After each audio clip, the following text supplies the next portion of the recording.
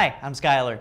I want to give you a quick demonstration of how to connect to a calendar on someone else's server using your iPad.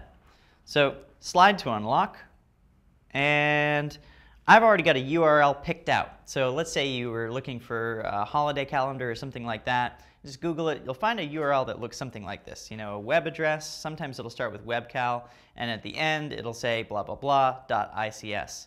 That's a format that calendars on your iPad can understand. So I'm just going to rest my finger on this link in order to copy it.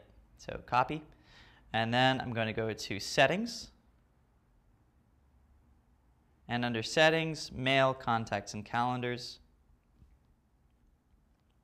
Add Account, Other,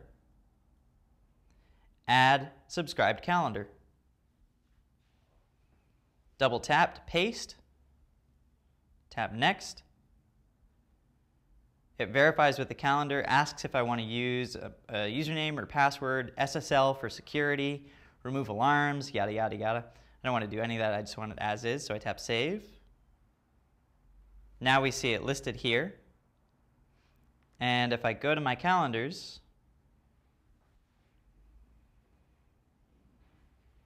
tap in the upper left, and now I can see all these different calendars. The one I just added was down here, subscribed, Astro, so I'll turn that on.